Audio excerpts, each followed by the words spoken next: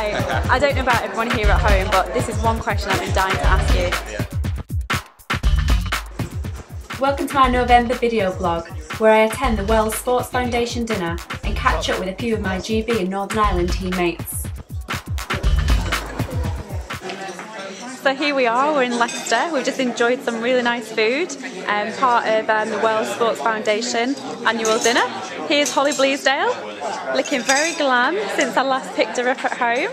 How have you enjoyed the evening, Holly? It's been really good. The food's been excellent, even though I did choose the healthy option. We could go for fruit salad instead of stick top pudding, but I've really enjoyed it. It's been nice. Unlike Meadows here, who had the full whack sticky toffee pudding. So maybe I should follow your example. But no, we've had a really good evening, haven't we? We just had a few prizes and that give out. Dai Greene won our Sports Personality of the Year, so that was quite good on the athletics front. I voted for him as well. He deserved it. Yeah, he did deserve it. So you're having a good night? Yeah, I'm looking forward to my bed though. Double bed all to myself. That's pretty sad that that's your highlight of the night, Holly. Alright, we'll speak to you soon. See you later. And now we're here with Steph as well. Athletes are really taking over this Wells Sports Foundation. It's really good, isn't it? It's a fantastic evening, finally for us all to get together and just catch up with how everyone's getting on. And you're running really well at the moment, Steph. You're back on the comeback trail? I'm on my comeback trail, definitely. Just trying to get some back-to-back weeks of training ahead of going out to Kenya next week, so I'm really looking forward to that. That's exciting. So I can just hear the voice of Dai Greene in the background. Do you mind if I just pan out in 10 minutes? Dai, you're our Sports Personality of the Year. Now Dai, I don't know about everyone here at home, but this is one question I've been dying to ask you. Since your win in Daegu, have you locked yourself in a room and played R. Kelly's The World's Greatest and thought, this song belongs to me? That might be your ideal thing, Jen, but I'm not as vain as you, know, so that's the first thing I would have done. You're going to do it though now, it's just that, aren't you? You are going to have to think about those words and think, this is actually me. That's my life ambition. I'll have to find my medal first of all, I always forget where I put them. It's not what you want to hear, is it? Well, congratulations on winning our Sports Personality of the Year. Thanks very much. And this is the prize that you can see that Michael Rimmer has won.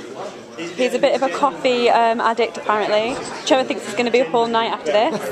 Rimmer, are you pleased with your prize? I'm over the moon. Brilliant.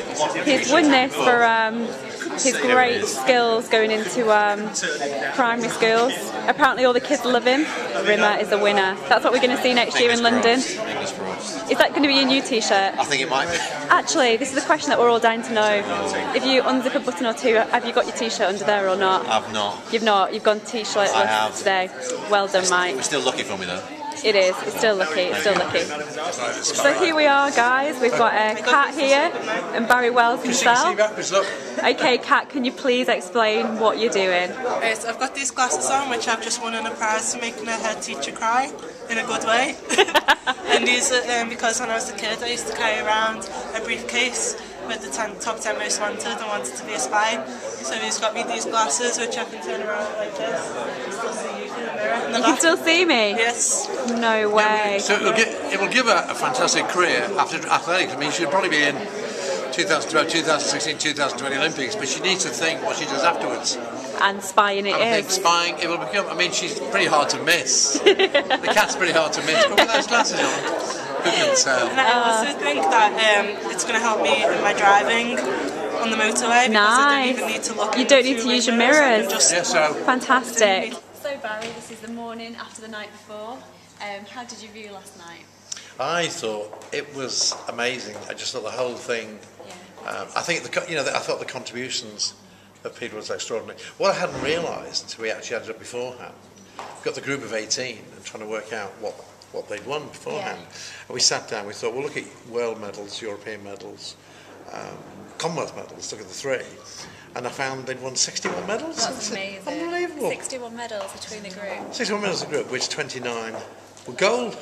And so that was kind of 3 per person in the group. I mean, you had overachievers like Jodie who'd won 7 of which virtually 5 were gold. But in your case, you saw actually there was a piece of paper. You've got at 4. At world or European level.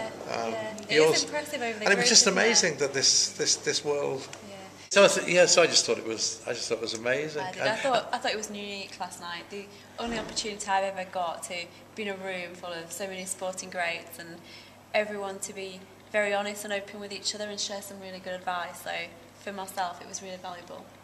Yeah, and the Jodies and Steph, seeing Steph coming back after that horrific injury, and she opened up the run I think last Saturday. And I read it was she did the 8th fastest time of the day, and she just come back. It's just Steph, isn't said it? that was for Steph. Yeah, Talent. So great. Talented group. We really enjoyed the evening. Thank you very much for having us, Barry. Thank Pleasure you. as ever.